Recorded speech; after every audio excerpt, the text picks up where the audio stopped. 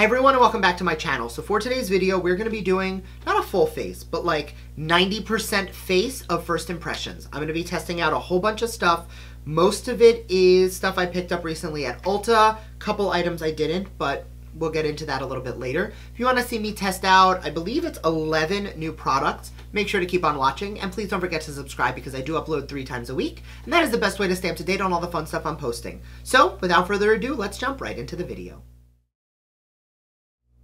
So the skin is already primed, my eyes are primed, and my brows are done just because I don't have any new things for that today. For foundation, I'm going to be trying out the Laura Mercier Flawless Lumiere Radiance Perfecting Foundation. Normally, you guys know I'm not about the radiance. However, it does claim to be 15-hour wear. Not bad for oily skin. Like, I did mattify my T-zone already, and I will be setting it with powder. But I've been a little bit less focused on being super matte lately. If my oils are controlled and I'm a little glowy, that's okay. I don't like luminous when it's going to make me look shiny. And I'm going to be taking that on the Real Techniques Face and Body Sponge. This is wet. This is a wet beauty blender. That's the size comparison. Like, I feel like this is going to work so quickly. So I'm really excited to try this out. Everybody and their mother has been using this lately. So I kind of felt like I needed to do it too. So I am going to take 1 pump of this. And I'm going to dot that around the face and blend it out.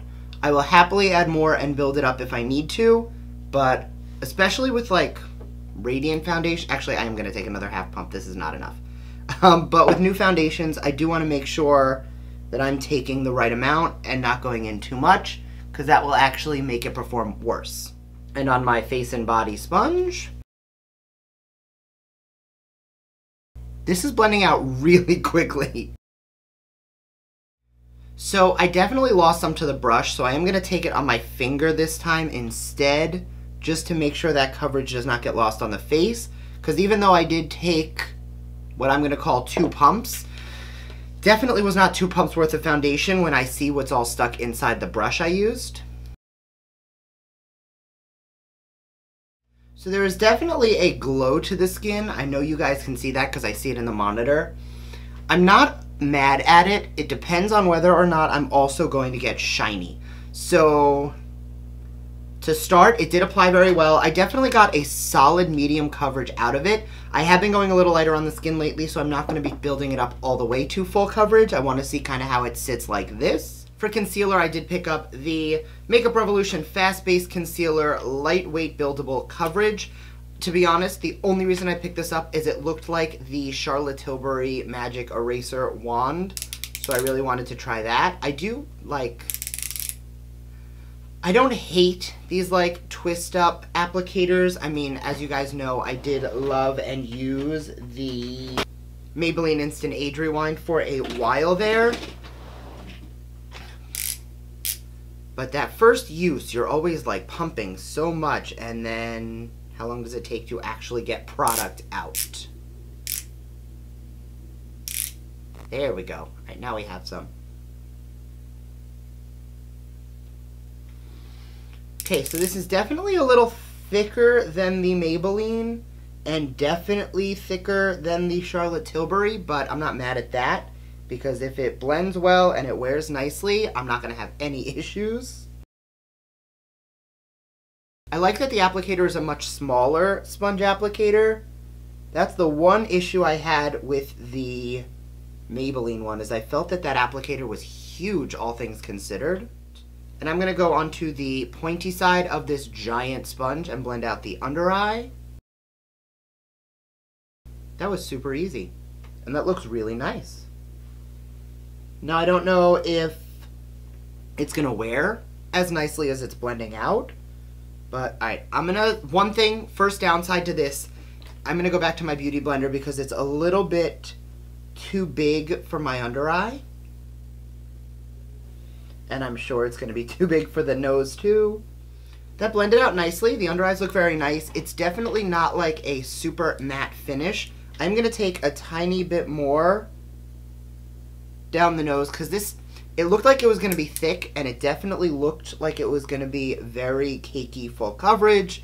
But honestly, it blended out quite nicely to the point where I would call it like Definitely lightweight like it says, and not a whole lot of coverage to where it's going to be overwhelming.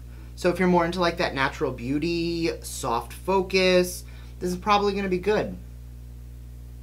What I will say is when it first hit the skin, it did not burn. Burn is a bad word, but it was like a little tingly. I don't expect the same type of feel application as I would with something a little bit more high-end. However, all things considered, I think that applied very nicely.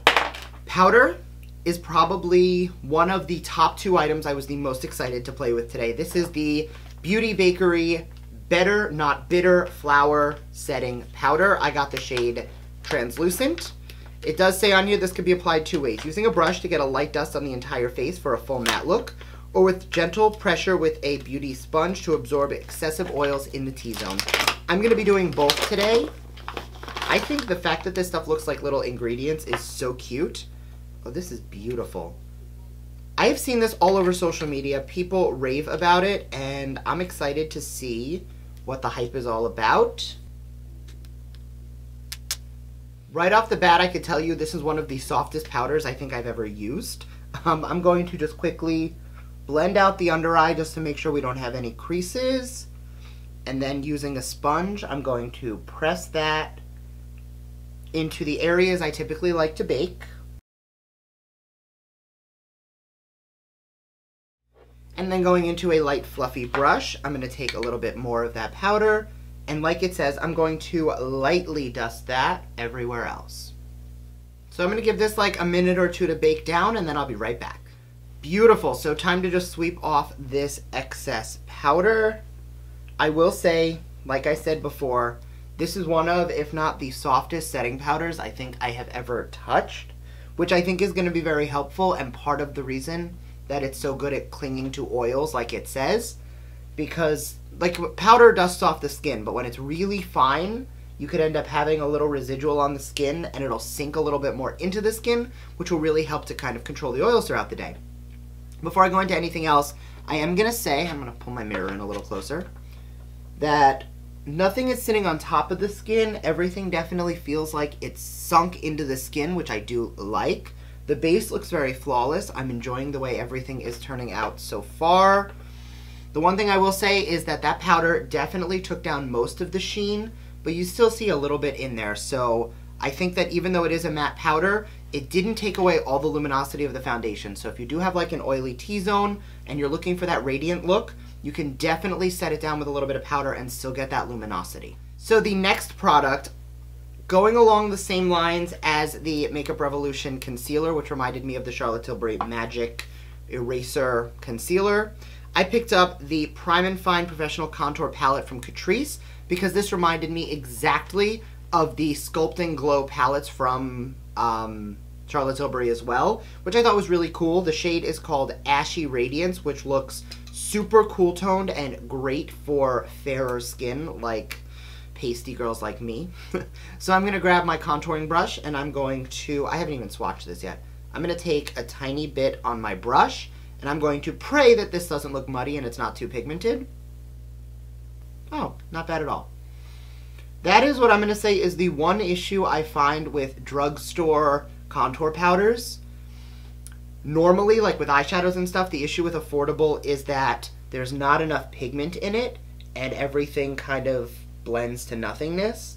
With contour powders, I feel like it's the opposite. I feel like they are too pigmented, so when you try and blend them out, they get muddy, they get gross, and they all around just aren't quite as good as the more high-end ones. This, I think, is giving a nice amount of color. I think that it is giving me that contoured effect, and I don't think that it is too overly pigmented that it's looking muddy. So I will say that on the face it looks nice. I'm loving the way that this tone contoured the nose. It's just cool enough that it doesn't look overly like bronzy, but it really does refine everything quite nicely. I will say that I wish there was a little more pigment, like meet in the middle. I think this overcorrected a little too much, but I'm not unhappy with it. I'm going to go quickly throw on bronzer and blush off camera because I don't have one that I'm trying out today, and I will be right back. Alright, now that this is on, I will say that it definitely translated a little bit warmer on the skin. I'm not mad at it, but just something to think about. I'm going to then go into the highlighting shade of the contour palette, which is definitely a shimmery highlight, not like an under eye brightening powder. And let's see how that works on the cheekbone. Oh, that's actually really pretty.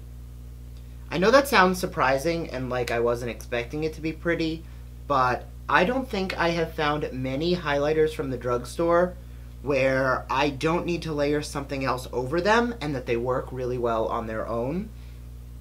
It does have almost like this pink shift to it, so it is a little on the pinky side. If you don't like that, you won't enjoy this color, which I do find it weird that the cool toned contour shade is paired with a pinky iridescent-y highlight shade, but I'm not mad at it. As an everyday, I don't know if you guys will love it, but that's actually quite nice. And now we are ready for eyeshadow. Today I'm going to be trying out the Wet n Wild Comfort Zone palette. I have not tried Wet n Wild formulated eyeshadows in such a long time. More importantly, I do know that they did revolutionize their formula and change everything over, and all these cute little jewel tones were really speaking to me, so I figured I'd try it out. Looking at the Inspire looks that they have on the back, I'm probably going to do neither of those, but nice to know that if you needed that, they do have like a paint by numbers kind of thing. I'm going to start by taking the transition shade, and these are numbered, so I'm just going to have to point to which shade I'm using, and I'm going to use that to start defining the crease. One tap in, there's definitely some kick up in the pan. I don't know if you can see, but that did fall into the next shade. So I am going to make sure to use it horizontally, and I'm going to buff that into the crease. Right off the bat, the pigment is there. Like you guys can clearly see, I did not dunk in a second time, and that definitely deposited quite a bit of color. It blended nicely. This doesn't feel overpowering. This isn't dusty. It's not skipping. It's not patchy. I am very impressed, especially for like a $4 eyeshadow palette from the drugstore. Now, the one thing I will say is that when you're formulating eyeshadows, mattes are a lot harder to get right than satins and metallics. I have noticed that in a lot of drugstore palettes I've had, the metallics are really good, but it's the mattes that really give you trouble. With this, the matte is really performing a lot nicer than even I expected it to. Next, I'm going to take the shade Transition down here, which is a little bit of more like a warm burgundy, and I'm going to use that to define the outer portion of the eye. I do like that they tell you what the transition colors in here are for people who are beginning and need that assistance. However, what I will say is there's only two mattes in the whole palette. It's the top and the bottom. The rest are all a blend of satins and metallics, which I like to go in with a few more mattes than that, but when they blend like this and they really do layer well, I find that I can get away with less mattes because I don't need to like blend 5 browns into each other. They will blend nicely on their own. Now this is the point where I have so many options, I don't know what I want to do. I really think I want to go in with these like greens. So I'm going to take a little bit of this shade down here, which is almost like an olive green with a little bit of like black, and there's some sparkle in there. And I'm going to use this to just deepen up and smoke out the outer portion a little bit more. Then on a smaller blending brush, I'm going to go back into that first transition shade, and I'm just going to blend out those edges. I am really surprised at how well these are blending. So I'm going to take a little bit more of that really dark shade, and I'm going to very lightly feather that onto the lid, just because the green that I want to use is very light, and I do want a little bit, like you see how now this has like a little bit of a gray base? I do want to make sure that I have that same effect underneath the green just to darken it a bit. And that's something you can always do. You can layer your shadows in a way that you can kind of change the shade underneath. Now I'm going to go into the bold green shade, and I'm going to load up my brush. I am going to spray it with a little bit of Fix Plus. Now it's really pretty and I like the way it looks, but I am going to say that I'm definitely having to build up the pigment in the green shade a whole lot more than I did with any of the other shades. I do get that I want it to be really green and foiled and pack a punch, but I don't know, I feel like a matte shade being better formulated than a metallic shade is kind of unheard of.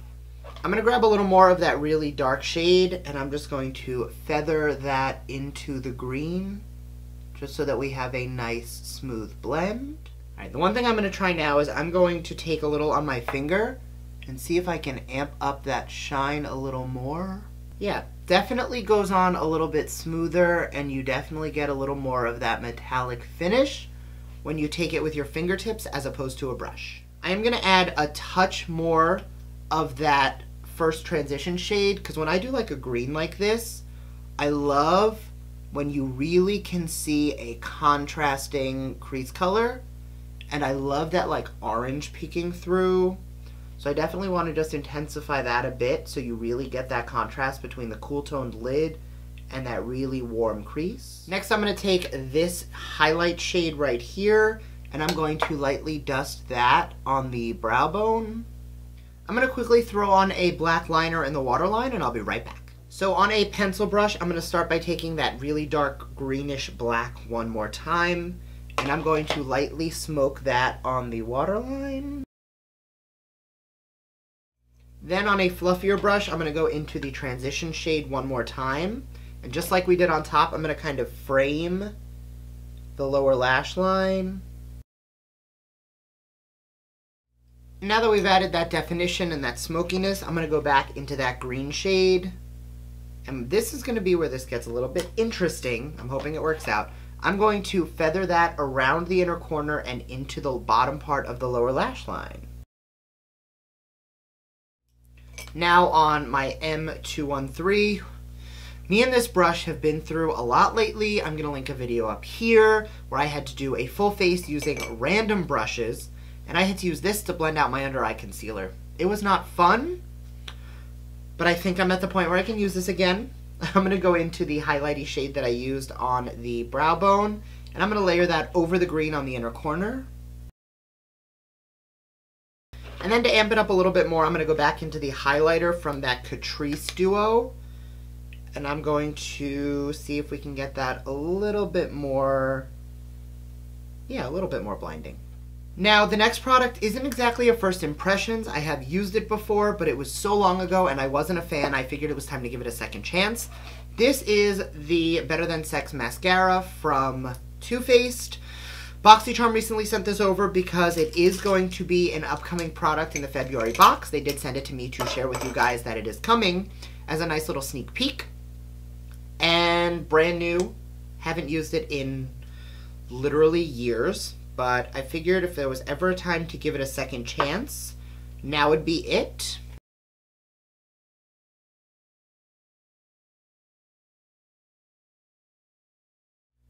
I actually like the way that looks. Are you guys ready for the preachy Brett on his soapbox moment of the video? The last time I tried this product, it was before I was using the Grande Lash Serum, and I had like 0 lashes, and it got really clumpy and my lashes looked like crap. Today, I actually really like the way that this is looking. I don't think I like it as much as my roller lash, but I'll have to see how it wears and remember if that's why I didn't like it, but I'm not hating the way it put on, which, and again, here's where it's the soapbox moment. This is why you need to revisit products, because you change, your preferences change, your lashes change, and next thing you know, you could be totally in love with a product that you hated forever. So I'm not mad at that. I'm going to definitely be trying this out a lot more. For lashes today, I did pick up the Vegas Nay and Eylure Shining Star lashes. These look massive, like I'm going to have to trim a lot off of them, but I am pretty bougie with my lashes, like House of Lashes, Lily Lashes, New Bounce 'em. Like, I don't really wear affordable lashes all that often, so I'm excited to see how these wear. They definitely, the band is a little rigid, they feel a little plasticky, and this is definitely way too big for my eye. So I'm just going to quickly trim these and throw them on, and I'll be right back to let you know what I think. I am going to link a video up here of like basic lash application, so if you do have any questions, you can totally watch the video, or sound off down below if you want any additional information. So full disclosure, this was the product as I pulled it out of the box and as I went to apply it that I was confident I was going to hate. Now that they're on, I'm not not quite as angry at it as I thought I would be. I definitely, like, I don't love how thick the lash band is. I definitely feel like I can feel it on my lashes, which I normally, like, you throw on your lashes and you don't really feel them anymore. You get desensitized to that. I definitely still know that these are on specifically on my left eye. Plus, that band is so thick that it looks like I have liner on, which if you like doing a liner look, that's great.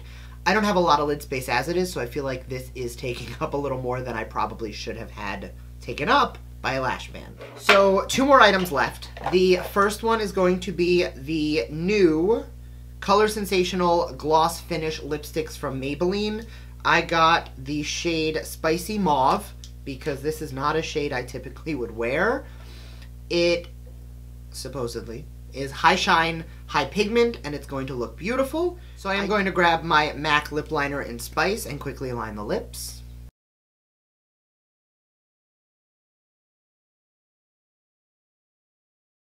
That has a really pretty shine to it.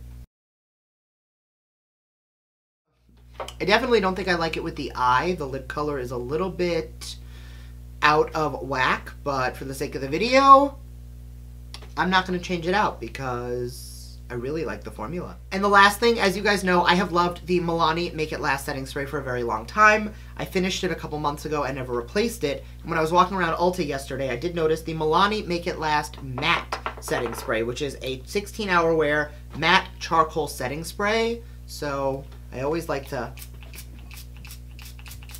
There we go. So that is definitely not the same mister it used to have. I remember the mist being really, like, effortless, and this is definitely a little bit less. So I'm going to hold it, like, pretty far away and set down the face. Okay, I do not like the mister on this. This is not the same mister that I remember and love from my original Milani Make It Last setting spray. But the formula, I like it. It went on nicely. We're going to see if it actually holds up and reduces the shine. And I will have to get back to you and let you guys know. I'm not going to be doing a full wear test today, but I will leave any updates on how things wore and how I liked them in the description box. And yeah, let's take a look. Okay, I found the issue. I did not shake first. So it does say shake first. So once you shake it, it definitely gives you a much finer mist. And that is the finished look. So I'm going to give you guys a quick rundown and update on the product.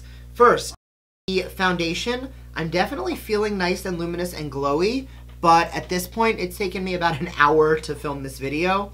My T-zone is not super oily. Everything still looks very nicely. Again, I will update you guys in the description box how it wore, but I like it. The concealer, it's not creasing. It's got a lot of nice coverage on the under eye. I think I'm really going to be a fan of this, and I will have to play around with it more. Beauty Bakery Flour Powder, hands down the winner of this video. Like, this product, I am so excited to continue using it. You will be seeing a lot more of this. Catrice Prime and Fine Highlight and Contour Powder.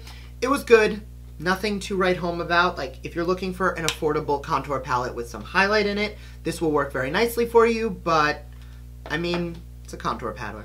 Eyeshadows, super impressed. I do wish the green was a little bit more bold, but all things considered, I'm not hating how it's wearing and how it's looking. I do like it. The mascara, I know that I have lashes on top of it, but I really like the way it applied, and it doesn't feel hard or crusty under my lashes, so that is very good. The lash itself, I'm still hyper aware that they're here, which I normally am not. It's a little bit fake and plasticky feeling, but the look is nice. The effect is there. So if you are looking for lashes on a budget and you don't have Lily Lashes budget available, these are probably going to work pretty well for you. I did have to trim quite a bit off because they are very long. So if you find that lashes tend to be too small for your eyes, these ones are not going to be too small. The lip, beautiful. Don't think it goes with this look, but I still really do enjoy the way that it is wearing and the way that it's looking. It's not sticky, but it still looks like I have a gloss on, so I do like that. And the setting spray, make sure you shake it, because if you don't, it's going to spit out at you and you're not going to be a fan. But if you do take the time to shake it first and then spray, it's going to be a beautiful soft mist. And it's a little less alcohol-y than the original. I know alcohol is a drying ingredient, which is good for matte, but I don't think that this feels quite as alcohol-y, even though there is definitely alcohol in here. Oh shoot, and the sponge. I did really like the way the sponge worked. I felt like it covered so much surface area and really blended everything out really quickly. Definitely going to be playing with this a whole lot more too. So that is the finished video. Thanks again for watching. If you enjoyed this, make sure to give it a thumbs up and let me know which product you thought did the best on camera and any new products that you guys want me to try out, because that's how I figure out what I want to play with, is based on your recommendations. So thanks again, and I will see you guys next time. Bye!